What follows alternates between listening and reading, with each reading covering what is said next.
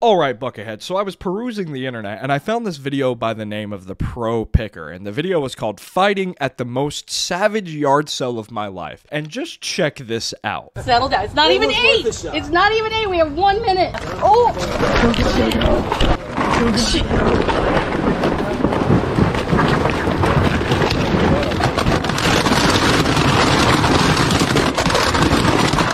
Yeah, that's absolutely insane. That is actually like men fighting over children's toys. I love calling video games children's toys because that makes people angry because adults play video games as well. But yeah, let's just jump right into this.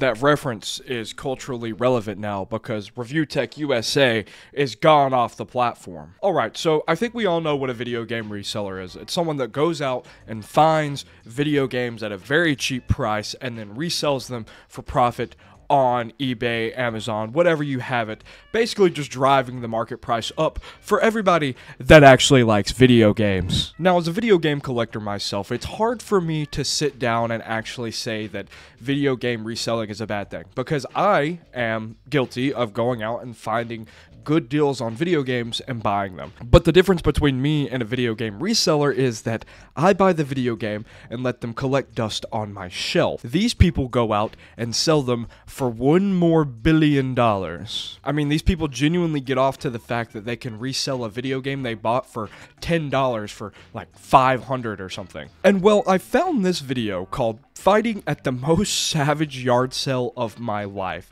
and God help us all, because if this is what the video game collecting market is, we're all cooked. We're not going to be able to compete with this. And just looking at the first frame of the video, look at all these troglodytes waiting there, hunting for the video games, the sweet, sweet video games. I blame this all on you, Phoenix Resell. I actually met him at the Southeast Game Exchange. He was pretty nice. Without further ado, let's just jump into the video, boys and girls.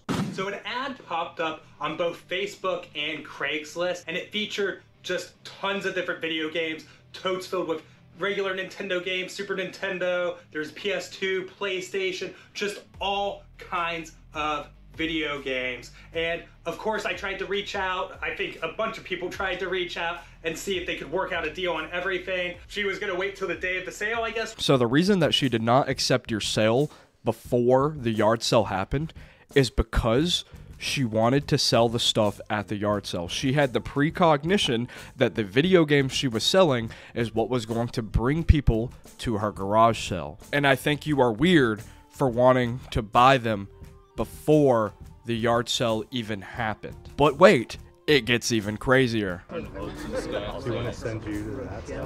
Oh my god. Okay, I haven't even watched this video fully yet, but look at how many people are here. That is 14 people lined up at that garage sale before it even opens, and I bet every single one of them are wanting to get those Nintendo and PlayStation gems that she is probably selling for 37 cents a piece. You might be like, Joseph, how do you know they're there for the video games? Look at them. They're all balding. Only bald people play video games. These human beings are displaying the traits of scavengers. They're circling over a dead body, circling to every other vulture in the world or in the premises that there is a dead carcass right there on the ground, and they all need to get in on this. Except this guy. He wants all the video games for himself. I mean, there's people here with fucking totes in their hands. Like they're ready to snatch up these video games. They came prepared. They came to resell. This guy's even got a GoPro on him, and I don't even think he's with this guy, who is the guy making the video. Oh! Oh!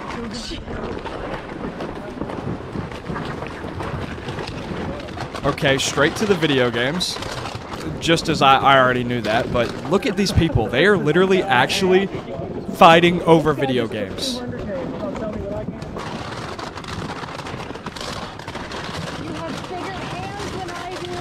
Oh my god, these are grown men fighting over children's toys. That is absolutely insane. That's asinine. Why post this on YouTube? This doesn't make you look like an American hero. This makes you look like an absolute slob. And yet, still, 5,000 people went to this video and said, yeah, I like this. I wanna steal this woman's NES games and SNES games for 36 cents a piece so I can sell them for $50 bajillion on the internet.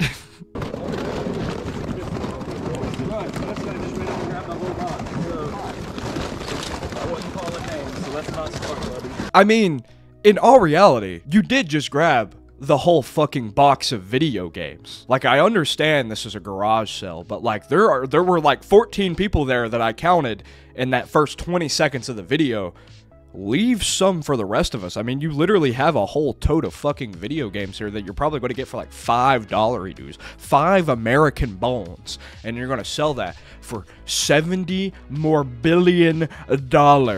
Like, you're not losing out on any type of profit here. You're actually just taking the video games from people that could have came to this yard sale to build their own collection or to play games that they actually want to play, and you're going to resell them so that those people can't actually get them for a fair price. And somebody's going to say, oh, well, the market price is the fair price. No, the fuck it isn't. My favorite example of a video game that isn't fairly priced is Super Mario 3D All-Stars for the Nintendo Switch, a game that sold almost 10 million copies in 2020 for a console that sold like 140 million consoles at this point. It's like $80, sometimes even $100. Like, people are paying $100 for this game that sold 10 million copies 4 years ago. It is not a rare game by any stretch of the imagination, but it's people like this that are like, ooh, I can get so much money for this. Like, you're actually scum for doing that. You're a bad person. People like this are literally the reason that I started emulating more video games. For the longest time, I was like, I have to play it on the original console. But after I bought my Steam Deck, I was like, what the hell? Emulation is really fun and easy, and I can do it on the go. I can play any PS2 game ever on the go. It's like, it's not worth fighting these troglodytes over video games. Like, yeah, sure, I'll still buy a copy of Sonic 06 when I see it, but like, it's like, why? Why, if I'm competing with troglodytes? I'm competing with mentally stunted man-children. It's ironic that I say that, though, because I am a mentally stunted man-child. Why is my whole apartment shaking? Someone just put something in the washing machine that's making it shake like hell, so it's not an earthquake. I'm still alive. Got Silent Hill. So here he has found a copy of Silent Hill Shattered Memories, which is a game that he sold for almost $300. I wonder how much he paid for that game. But we ended up splitting it right down the middle. I think that was sort of his expectation. Like, when we went to check out, it was $400 and he busted out $2. So I busted out $2.